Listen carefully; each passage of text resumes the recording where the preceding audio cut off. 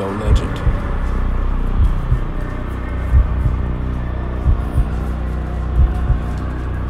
You can do anything.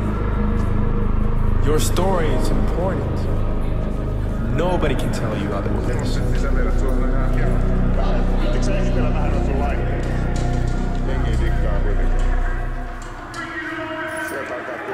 You are legendary young.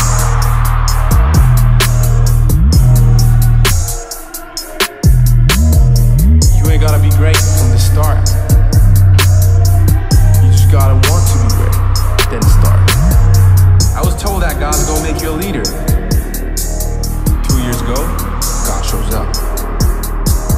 4 more years just to prove where he can put you if you listen. And he asks you to go change everything. Start over. How would you feel about it? I say, greatness lies behind the very same risks we're afraid to take. Paljon hyvät naiset ja herrat. Nuori moguli on täällä meidän kanssa. Peti, tervetuloa. Tervetuloa. Kiitos. Ja huomenta. Niin joo, huomenta. Oot sä herännyt? No mä heräsin tuossa 2 tuntia sitten.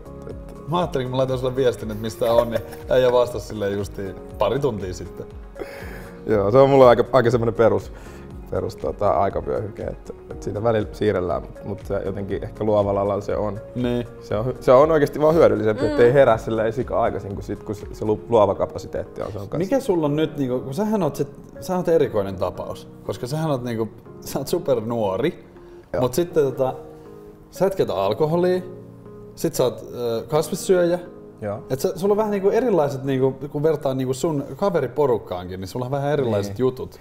On se silleen jännä, kun miettii, että no tosiaan outo tapaus myös sillä tavalla, että musta ei aina saa selvää, että mitä kaikkea mä teen. Niin kuin sä teet kyllä aika paljon kaikkea. Mä teen kyllä aika paljon kaikkea.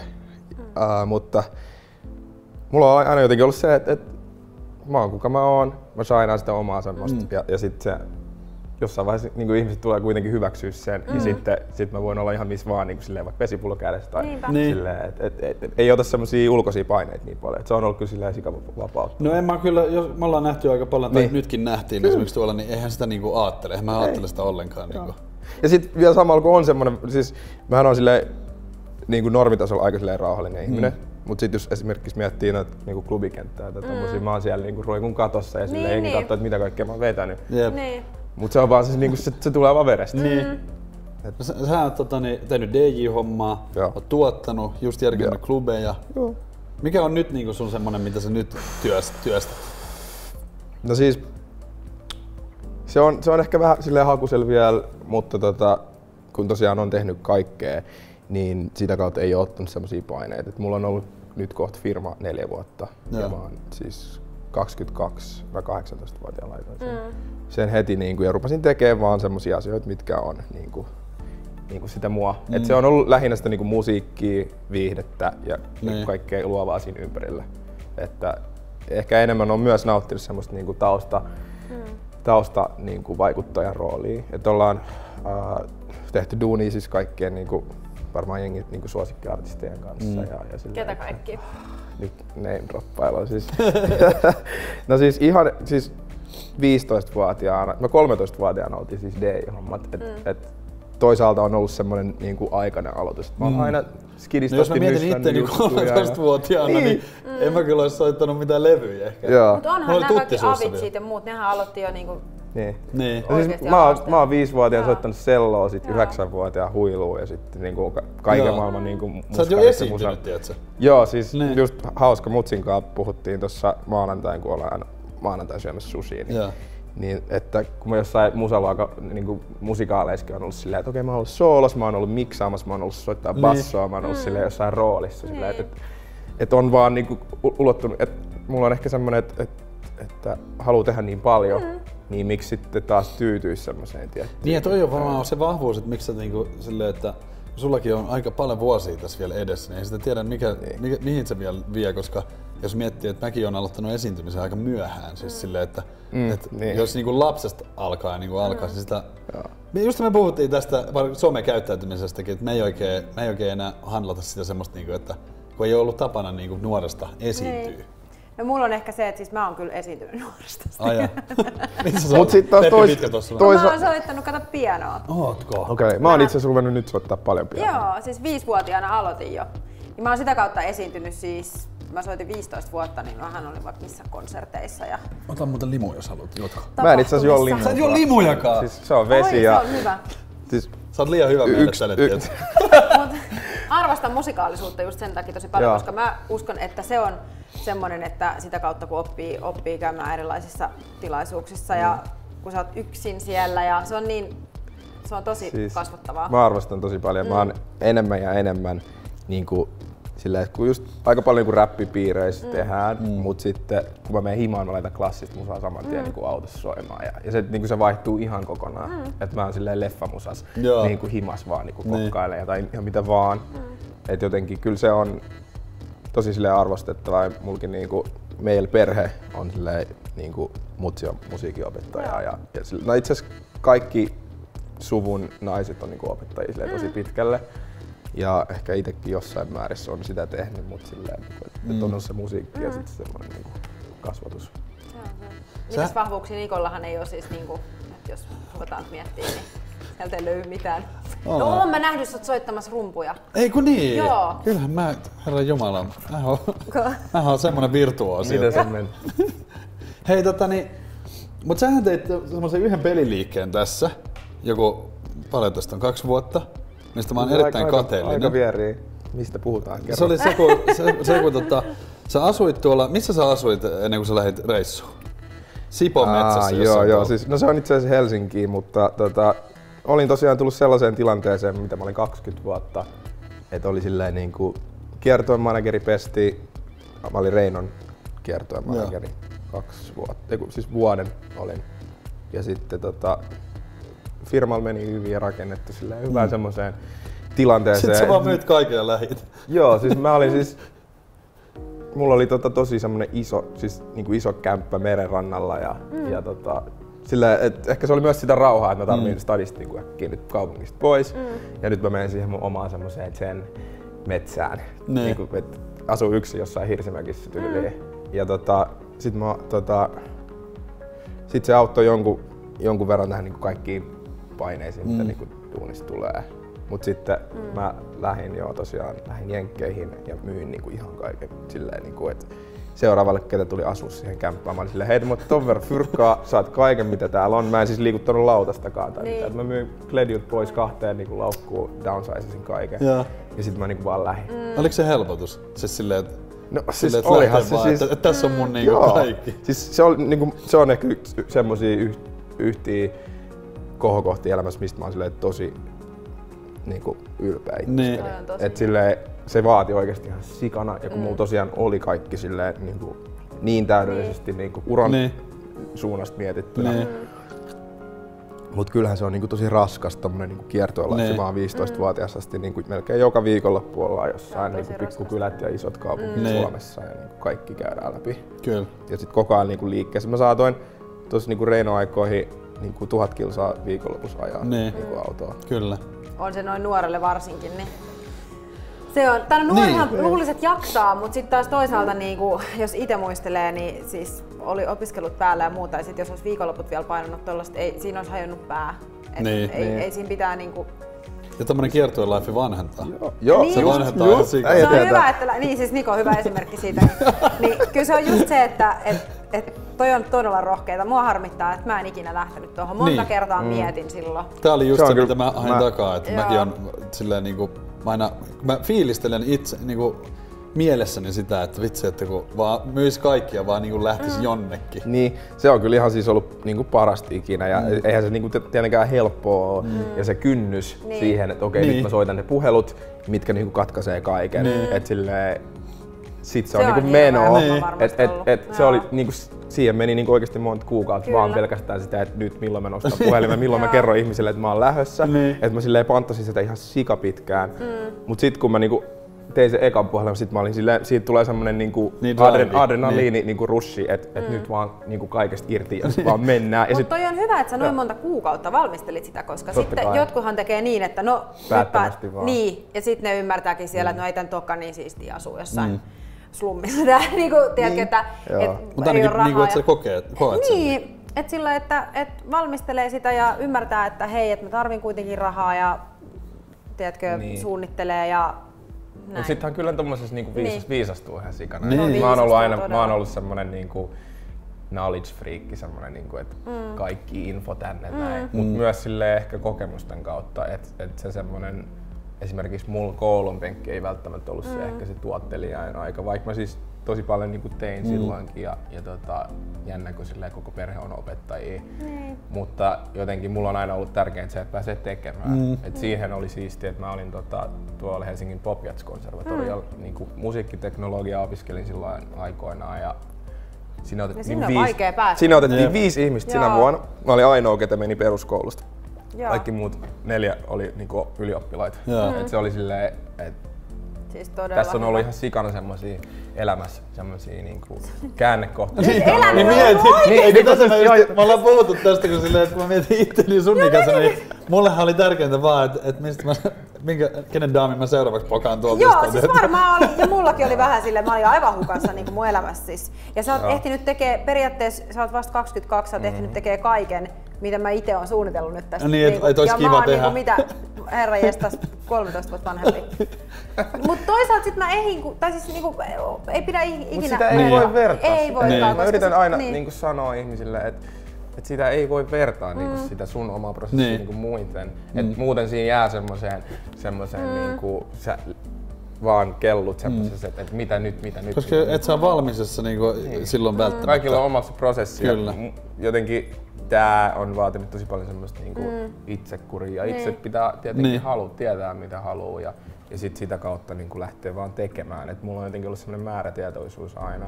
Ja sit totta kai on ollut tosi paljon semmoista ohjausta, että on ollut ympärillä ihmisiä, keltä on saanut niinku viisautta ja sit on tullut lueskeltua kaikkea ja niinku päntättyy vaan pää täyteen. Niinku. Ja sit siihen liittyy myös se, että kun mä teen oikeesti niin kaikkea, että se on tosi vaikea määritellä.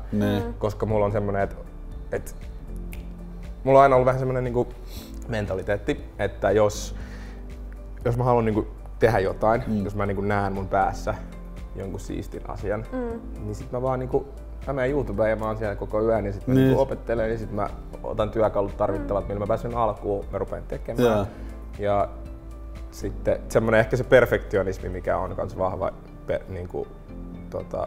vahva itsellään, niin sekin vaikuttaa siihen, että siitä jäljestä tulee sitten peli siihen, että kuinka paljon tunteja, mutta siitä tulee aina tosi mageen näköistä. Koska mähän saattaisi olla just semmoinen, että mä innostun, niin sitten mä en jaksa niinku suorittaa sitä loppuun, koska mullahan karkaa kato ihan keskittyminen. Et innostuminen sulla on, mutta sitten se keskittyminen sulla ei ole. Sulla ei ole sitä niinku määrätietoista. Niinku. Mutta mulla on vähän sama juttu kyllä kuin Nikolla. Et mulla on kans noin, että mä löydän tosi paljon kaikkea koko ajan. Ja olisi kiva, että opetellaan. Ja sitten mä meikin jo siihen vaiheeseen just, että opettelee, mutta sitten kun se on just tää... Se pitäisi päästä siinä tulee se itsekuri. Se on se, niinku, mikä, semmoinen niinku, toimeenpanon taito. Että siihen niinku, että osaat kääntää sen motivaation niinku, oikeasti semmoiseksi niinku, hyödylliseksi, mitä sä voit jotenkin hyödyntää ja käyttää. Et jotenkin siihen sitten, sitä mun mielestä mä oon yrittänyt niinku, frendeille ja niinku, ympärillä oleville niinku, jotenkin saada sitä, että se pitää pienistä jutuista aloittaa. Et se on ehkä mulle sitten, että mä juon vaan niinku vettä, että mä en juo vaikka limuja tai mehuja tai sulla on paljon tommosia pieniä asioita. Ja se on yleensä ollut mulle semmoista, että okei, yön yli, että nyt mä en enää huomenna lihaa, nyt mä en enää katso Netflix-sarjoja, nyt mä en enää tiedä, että niinku tum. Sit sä vaan pidät niistä kiinni. Joo, ja sit se on jotenkin semmonen, että mä käytän sen motivaatio, mikä mulla on sillä hetkellä, ja sit mä sitoudun siihen täysin. Mutta siis kaikkihan ei pysty edes. Siis ei, moni niinku, ei pysty oikeesti. Toi ei ole todellakaan mikään yleinen. Mullakin on tällaisia tietyissä asioissa niinku, just ruokavalioissa ja niinku urheilussa, niin mulla on tommosia, että mä oon niinku päättänyt. Niin mä pystyn tehdä sen, mutta niinku... Mut sit sekin ehkä jotenkin kiteytyy siihen omaan persoonaan. Että sun pitää ymmärtää itteensä ja kaikki lähtee siitä niinku itseymmärryksestä. Mut onks toi sellainen niinku sit myöskin luonteenpiirre, että sä tavallaan keräät myös paineita ton takia itsellesi paljon, koska sulla on niin paljon... Jos se kaikkea että mä haluan onnistua tässä ja haluan onnistua tässä ja sit sä joudut koko ajan, että... Siis se on isosti sitä ja sitten mä oon myös näen omalla tavalla, että on ollut sillä aika, ehkä vois sanoa, että työnarkomaani jopa silleen, koska no okei, se on ollut, aina duunit on ollut mielekästä. Se ei tunnu siltä. Niin, kun sun harrastuksesta tulee niinku yhtäkkiä duuni, niin sit sä jäät semmoseen limboon, että sä et niinku tajuu, että sä vaan teet. Ja sit mä olin aika huono myös ehkä jopa ottaa vähän niinku lomaakin. Et sit se välillä tarvii sitä, että sä muutat 6 kuukaudeksi metsään. Tai silleen, et yhdessä vaiheessa oli just sitä, että mä olin Reinonkaan, oltiin kiertueella ja sitten niinku mä oon koko viikon niinku himas. Teen jotain pientä, mutta silleen, että mä säästän tosi paljon sitä energiaa, joka mä sille viikonlopulle. Että mä saatan himaa, kun tulee sunnuntain, niin takka tuli ja sitten niin jonnekin terassille vaan. Sitten kattoo merimaiset. Mut se on vielä siis jotenkin, ehkä just tää on niinku mun vanhuuden haave enemmänkin kuin se, että mun noin nuorena olisi ollut sitä. Sulla on prosessi kesken, kato vielä. Niin, no. Mekin joskus sit kasvetaan. Kyllä me joskus. Mua kiinnostaa siis se, että silloin kun sä lähit tonne reissuun, niin just se, että jos sä mietit, no sä tietenkin et voinut ajatella, että milloin sä sieltä ehkä tulet pois, mutta miten sitten kun sä oot just myynyt kaiken, niin miten sä ajattelit sen, kun sä tulet niinku tänne, niin mitä sä sitten niinku teet? Tai et mihin sä meet? Ja niinku tällaisia hommia, käytännön asiat. No siis toi on ollut semmoinen aika tosi vaikea, että tosiaan kun oli pois ja kun oli niinku nollannut oikeesti. Sitten kun sä tuut kuitenkin, että tommosessa reissaamisessa, niin varsinkin kun sä oot yksin itekseen reissaamassa. Mä oon nyt ollut, nyt reilun 2 vuoden sisällä niin 4 eri mantereella ja aika niin suurin osa reissuista on aina ollut yksin. Että sä oot ihan semmosessa eri. Mut perspektiivi kasvaa, sä ite kasvat henkilönä. Ja sit kun sä tuut niinku takas jotenkin siihen samaan niinku, sut heitetään siihen samaan ympäristöön, ja sit sä oot yhtäkkiä silleen, että mitä mä nyt haluunkaan. Et sen takia, sä oot muuttunut. Niin, sen takia tää vuosi on mulle silleen oikeesti tosi ehkä raskain totta kai. Mut myös silleen, että se on niinku tuonut paljon semmoista niinku jopa niinku masennustakin ehkä.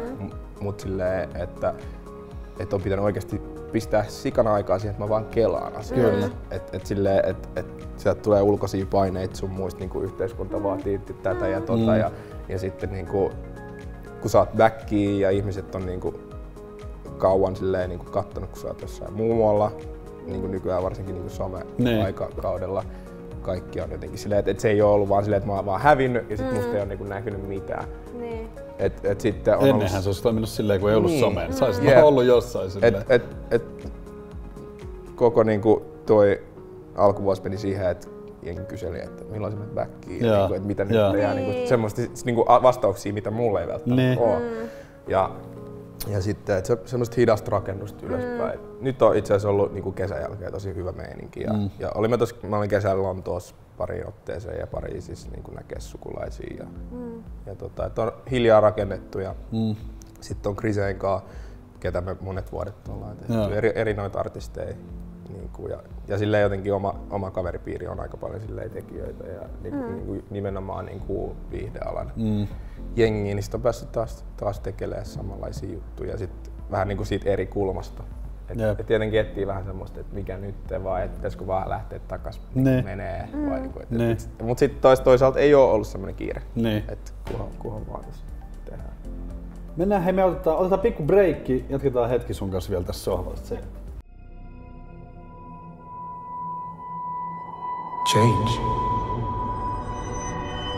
Change is good. Keeps things fresh and evolving.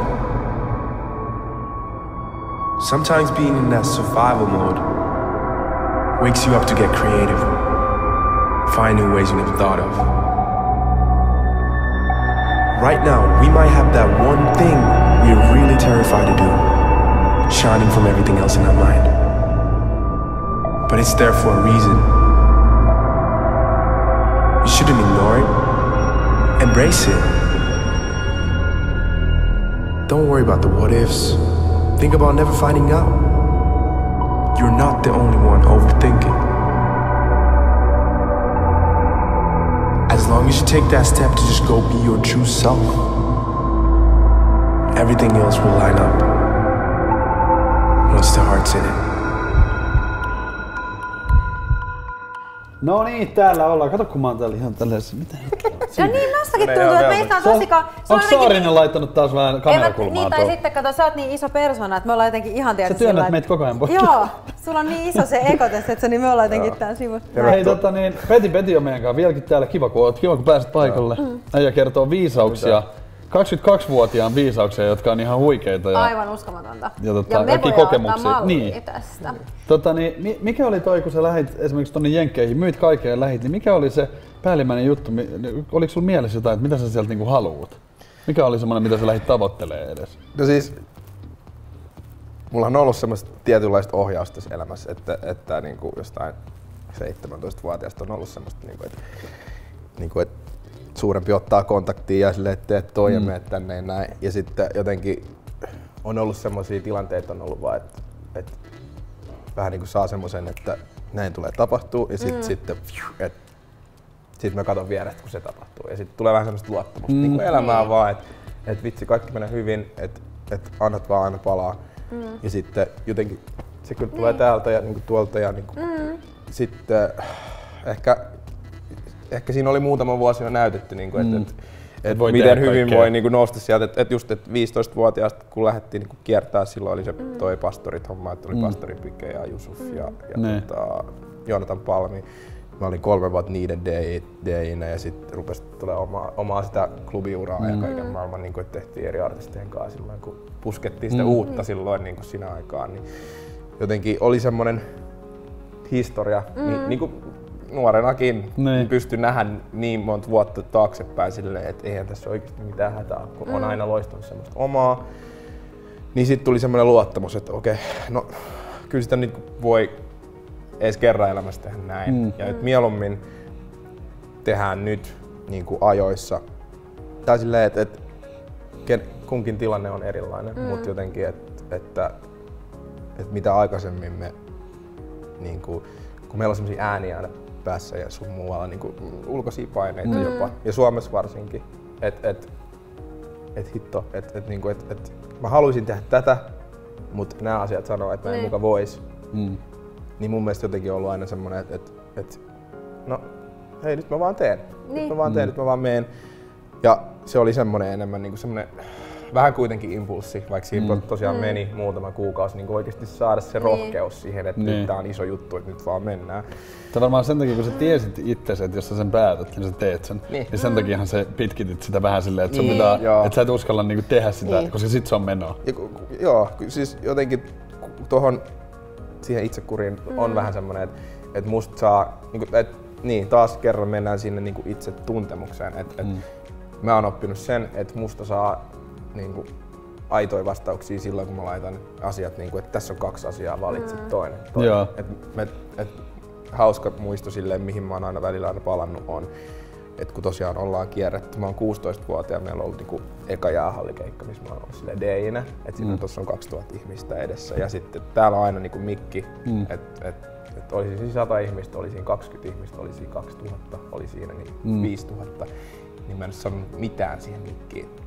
Ja silloin 18-vuotiaana, kun mä rupesin niinku klubijuttuja tekemään, niinku just Tigeria ja noita, niin se oli semmoinen valinta, että okei, että nyt jos mä en ota sitä mikkiin käteen, niin tästä ei tule niinku mitään. Että nyt päätetään. Sä niinku päivitit. Että joko mä otan sen käteen sen mikin, tai sitten mä niinku lopetan DJ-hommat kokonaan. Ja sit sitä kautta mä löysin ihan uusia taas. Vitsi, että mulla on tämmönen energia, että mä oon siellä katon rajassa. Että ihan sairas. Se on semmonen niinku uusi, mikä on nykyään semmosia ihan standardeja, mutta mitä ihmiset saattaa, niinku, jos tuntee yhtään tuolta puolelta, niin niinku tietää, että minkälainen energia. Niin jotenkin aina kun laitetaan asiat niinku tää tai toi, ei mitään muuta siitä välistä, niin sitten rupeaa tapahtuu. Ne oli yksinkertaista asioita. Onko sulla ollut niinku ihmisiä, sua vanhempi ihmisiä siinä koko ajan, jotka on niinku kannustanut sua, vai onko ne kaikki tullut susta itsestäsi, vai ootko sä niinku luottanut sen takia siihen, että sä pystyt, koska joku muu? No siis ehdottomasti ympärillä on ollut kaiken maailman, just niinku, että on tosi paljon jengiä ympärillä, ketkä on niinku paljon vanhempia, paljon nuorempia ja sitten jotenkin, että ehkä on tärkeää myös ympäröidä itsensä, että ei pelkästään vaan sen niinku oman, niinku, että kaikilla meillä on niinku erilaisia vaiheita elämässä, niin jotenkin pystynyt olla niinku muille avuksi, pystynyt olla silleen niinku tekemässä sama missio jonkunkaan ja sitten on pystynyt niinku saada inspiraatiota niinku oikeasti vanhemmilta ihmisiltä tai sitten muuten vaan niinku oikeasti paljon pidemmällä. Niinku, oli sit missä mittareissa mitataan, niin että pitää pystyä se niinku perspektiivi on mun mielestä kaikista tärkeintä ja se siinä reissaamisessa niinku tulee. varsinkin niinku yksin reissaamisessa. Että se on vaan pakko keksiä ja pakko niinku ottaa. Mutta sitähän ihan eri tavalla lähestytkin ihmisiä silloin, kun sä oot niinku yksin. Mut sit siinä on just sekin, että mä luulen, että toi just vaikuttaa tosi vahvasti siihen, koska nuorena ollaan kuitenkin epävarmoja vielä. Just kun ei uskalleta, että jos ei siinä oo ketään, jos muutkin on epävarmaa sun ympärillä, että en mäkään usko, niin eihän sitä tuu mentyä. Sä jotenkin oot kuitenkin, vaikka haluis olla sellainen, että mä oon vahva oma itteni, niin siinä vaiheessa ei vielä oo, kun elämä kuitenkin on niin auki, ettei tiedä oikein mihin suuntaan. Ja toi on niin rohkea päätös niinku tossa iässä. Mutta sä oot kasvanut varmaan niinku siis silleen 10-kertaisena, mitä sä olisit ollut sit niinku täällä. Niin, sä oot aloittanut niin nuorena ton ja sitten kun sus näkee, että sä oot tommonen luova ihminen, että se on niinku oikeesti sun vahvuus, ei todellakaan heikkous. Mutta on sitä heikkouksistakin luotu vahvuus. Niin. Jotenkin pitää... Varsinkin jos on niin päättäväinen, niin yhtäkkiä niin, pitää osaa olla rohkea. sen. Ja ei se tuu niinku, just sen takia mä just yritän painottaa tätä, että tee semmosia pienempiä asioita eka. Et oli se sitten joku, että okei, että mä en enää vaikka niinku jotain pientä, että mä lopetan tän jutun, mikä on ollut mulle semmoinen tosi, että joka viikonloppu tehdään tätä tai niinku, se on semmoinen rutiini. Et siinä kasvaa semmoinen oma semmoinen tahdonvoima. Toi on ehkä se, mitä ei ole tehnyt. Siis tota pitää opetella. Koska aina sit miettii, kun on tekemästä iso päätös, se on aina just joku ihan mega iso. Et silleen, että ei tästä ei niinku pysty. Niin, aloittaa vähän helpommalla. Niin, en ole ajatellut sitä loppujen lopuksi tolla, että se alkaa niin pienistä jutuista. Niin. Itsehillintää vähän. Vaikka jossain niin kasvissyönnissä tai niin vegaanismissa tai tämmöisessä. Niin, mäkin olen jättänyt lihan, että se oli mulle iso juttu. Älä aloita siitä radikaalista välttämättä, vaan mene silleen, että okei, no mä syön puolet vähemmän lihaa. Tai silleen, niin kuin, että kyllä mäkin syön kalaa vieläkin. Tässä on pari vuotta ollut tolleen. Ja se on mun mielestä ollut ihan hyvä semmonen, että mä oon vienyt sitä rajaa tänne asti. Ja se on tuonut mulle semmoista small steps. Että ei me ei pidä miettiä sille, että pitäisi aina olla vaan täydellinen niin kuin suorittaja ja tekijä ja silleen. Tuo on varmaan ongelma, miksi ihmiset ei jaksa sit tehdä niitä loppuun, koska ne ottaa liian isoja harppauksia. Liian iso juttu kerralla, joo. Se on ihan totta. Mulla on ollut semmoinen niin kuin hyvä tasainen porras ja sitten tietenkin kun varsinkin niin kuin somet ja kaikki niin ihmiset näkee sen niin kuin highlightsin susta. Niin. Se on just, ei ne näe niitä. Se on highlight reeliä kaikki, mutta totta kai siellä on pitänyt niinku tehdä tosi paljon duunia ja silleen, että on tässä niinku tehty oikeesti. No mites sun, pakko kysyä, miten sun vanhemmat, kun sä oot 15-vuotiaana aloittanut siis tämän klubbailun Ei mä klubbailua aloittanut. Mutta et oot tehnyt paljon semmoista, mitä sun ikäiset ei niin, että ollaan oltu paljon pois kotoa ja tehty. Niin, mites ne on, tai sun yksin matkustelut, kun sä oot lähtenyt, miten ne on niinku suhtautunut? No siis mulla on kyllä perheestä tullut semmoinen tosi niinku tärkeä tuki, ihan ehdottoman tärkeä tuki. Mut sit samalla ehkä se auttaa, että mä oon ollut niille semmoisessa tutussa kuitenkin niinku ympäristössä. Just että mä aloitin sillä pastorit hommalla, että se ei ollut saman tien, että ollaan niinku tuolla joka viikko niinku Ruotsin laivalla keikoilla. Niinku, et siinä on ollut semmosia... niin, ehkä se on myös sitä, että mä oon pystynyt niinku aina näyttää just step by step, että kuinka tää on oikeesti jotain, missä mä oon, mihin mulla on intohimo ja missä mä oikeesti pystyn niinku loistaa. Ja sitten no se on ollut myös kans tärkeää, että mä oon pystynyt näyttämään, että mä pystyn myös elättämään itse. Niin ja sit varmaan just ne luottaa sun, että sä oot näyttänyt sen luottamuksen arvoinen. Et just tossa oli niinku silleen esimerkiksi kun ei tullut tosiaan käyty niin kouluun loppuun, vaikka niinku periaatteessa tein kaiken mitä tarvit, mutta ehkä sit siinä on ollut myös semmonen, että välttämättä se paperi mä en halua, että se määrittää mun elämää niin paljon. Totta kai se riippuu vähän alasta ja sun muista, että mitä sä oikeasti haluat tehdä, ettei sitä katsi vaan tosta noin heittää pois. Mutta jotenkin se on ollut tärkeää, että on pystynyt todistamaan, että eikä vaan semmoista, että mä lupaan. Niin, koska se on just se luottamus, että minkä sä oot saanut. Mulla on ollut tosi hyvä luottamus niin mun perheeseen ja niin että siinä on ollut tosi semmoinen hyvä, terve meininki. Just tosiaan kun pystyy niinku teoilla näyttää, että tää on oikeesti mulle hyvä kanssa ja mun ympärillä oleville. Toi on oikeesti hyvä, koska mä oon edelleen siinä tilassa, että kun mä sanon, että mä lähden viikoksi johonkin, niin sinä et sitten ikinä muuta ulkomaille tai mihin. Ei vieläkään luota. Ei, siis ei vieläkään. Tää on varmaan just se. Niin. Tai siinä, ettei luottaisi, mutta ehkä vaan jotenkin sitten pelkää. Tai... Toi on niin paljon just vanhemmistakin, että jos olisi ollut sellaisetkin vanhemmat, jotka on sanonut, että hei, me luotetaan sun, mene vaan, lähde kattoo maailmaa. Mulla ei oo. Siis mulla on semmoiset, että ei. Mullakin on tosi vanha-aikaiset. Niin, on se tärkeä, mutta sitten taas, että ei siihenkään voi jäädä jumiin. Pitää niinku sulla omakin elämä. Niin, oma elämä ja pitää tehdä duunia niinku sillä, mitä niinku sulla on. Ja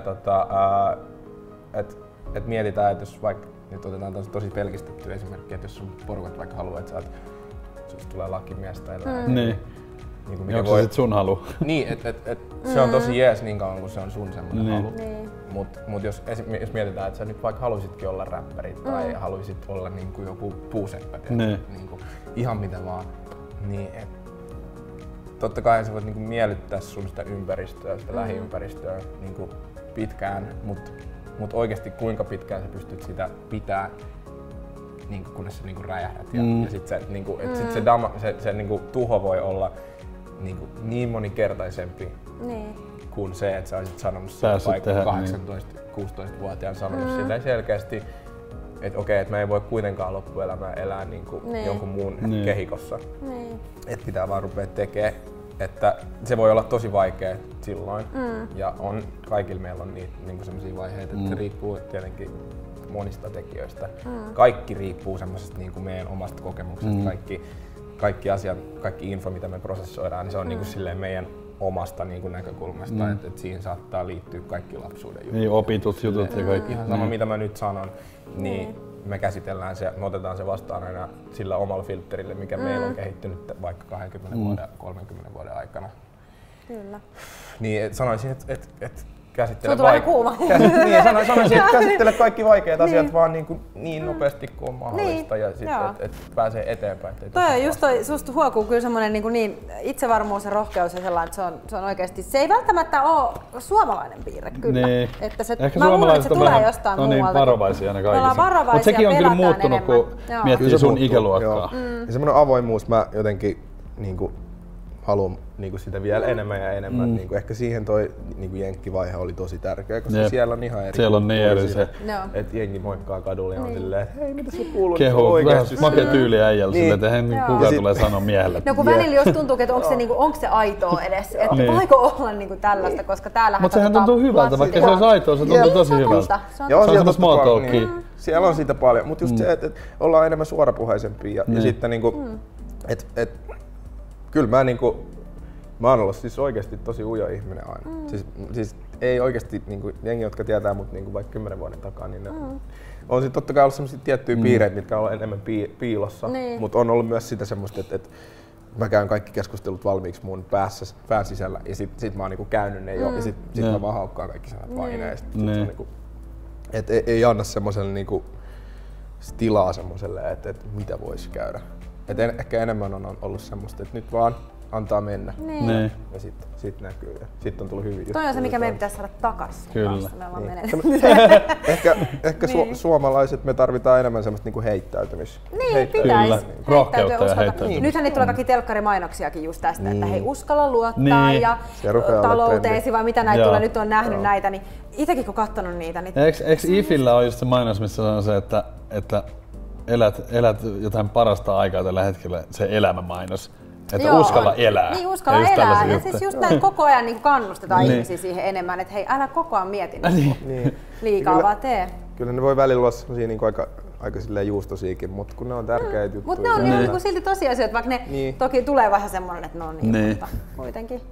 No mut kerros vielä, että mitä siis, onko sulla mitään pitkän ajan suunnitelmaa nyt? Joo, mikä susta tulee isona? Niin. Mitä sä nyt seuraavaksi aiot, että aiotko lähteä nyt reissuun vai mitä? Kuinka monta kertaa mä oon kuullut tuon kysymyksen tässä nyt viime aikoina. No siis totta kai on pidemmän tähtäimen päätöksiä, totta kai on semmosia mitä haluaa heti lähitulevaisuudessa saada aikaiseksi, mutta sit myös on ehkä tajunnut sitä, että don't get stuck in the details meiningillä, että okei, jotain unelmia pitää olla ja jotenkin semmosia päämääriä, että silleen haluaisin joskus säveltää niinku ison screenin leffoja, niinku musaa, niinku leffamusaa. Se on semmoinen yksi tosi sellainen konkreettinen tavoite. Ja sitten totta kai niinku olla silleen esimerkillinen liideri. Että kyllä se on aina huohkunut. Ehkä se on se opettajapuoli meidän niinku suussa. Niin voi olla. Et jotenkin, et on nähnyt sen voiman, mitä pystyy antaa niinku ympärillä oleville. Ja siitä tulee jotenkin niin semmoinen hyvä fiilis. Et ehkä sen oikein suuntahan sulla. Niin, ehkä sen takia mulla on ollut myös semmoinen, että mä oon ollut tosi paljon niinku rakentamassa ihmisiä.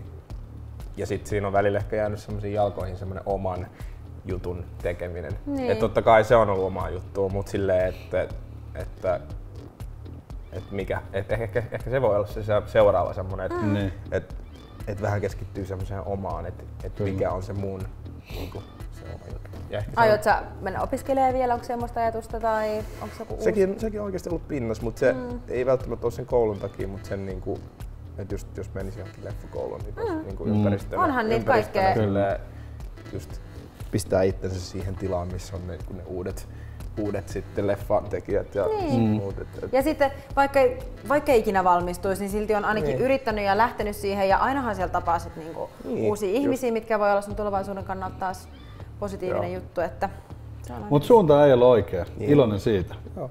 Ehkä semmoinen niinku, epäilemys, tai se niinku, että useasti on tullut hyviä juttuja, kun on antanut niinku egolle anteeksi. Ollut silleen, että okei, mulla on ollut tämmöinen fiilis joskus tästä asiasta, mutta mitä jos mä niinku ottaisin sen egon sivuun hetkeksi ja antaisin tehdä. Sitten on tullut semmosia, niinku, että wow. Ja just jotain, että ollut suuri vihaaja jostain kirjoista tyyliin tai jotain. Nykyään mä silleen tuossa junaskin luin sitä. Ei, mutta joo, toikin on vaan tommonen niinku ehkä vähän semmonen opittu. Jos joku muukin on vähän silleen, että kuka nyt tulee itselleenkin semmonen. Että no, anteeksi antoa itselle ja muille. Ja kyllä niinku, aina löytyy semmosia kirjoja, mitkä kiinnostaa just sua. Mutta jos sä ajattelet ne sellaisena, että se on pakkopullaa. Ja siitähän se kannattaisi taas aloittaa. Small steps. Small steps. Hei, pakko pistää tähän vaiheeseen suuret kiitokset sulle. Meillä jo ohjaaja tuolla huuteli. Joo, huuteli. Kiva kun tulit käymään. Kiitos tosi paljon, oli todella mielenkiintoinen tapaaminen. Ja kerro vielä sinne, jos jengi haluaa seuraa sua vaikka somesta sun motivaatiojuttuja, niin sano mistä se sut löytää. No siis Peti on nimi ja siis Legendary Young on se niinku millä jengi sanoo, että se on ollut firman nimi ja sitten somesta löytää just IG:ssä on tosi aktiivisesti niinku blogimeininkiä. Että legendary.young sieltä löytyy ja YouTube-kanavalla on sitä deep divea. Kyllä. Tsemppiä äijälle. Me nähdään varmaan täällä taas joskus. Varmasti myöhemmin. Ja yössä. Yes, kiitti kaikille katsojille. Mennään katsomaan Some 24 uutisia. Vision of tomorrow. Choice for commitment. Impact by change. The people who reach to their absolute best are the ones who always find a seat at the table. We are the ones we're waiting for. Stand out. Be exceptional. Break the rules. Reinvent if you have to. There is no growth without stretching the limits, pushing the envelope, doing the extra mile. No reason in going at life without a plan on how to reach what you desire. Just like no painter paints the same, no road is created perfectly safe. But no vision comes to life by itself. You gotta make all ends meet. If there's a will, there's a way. See for yourself. Peti.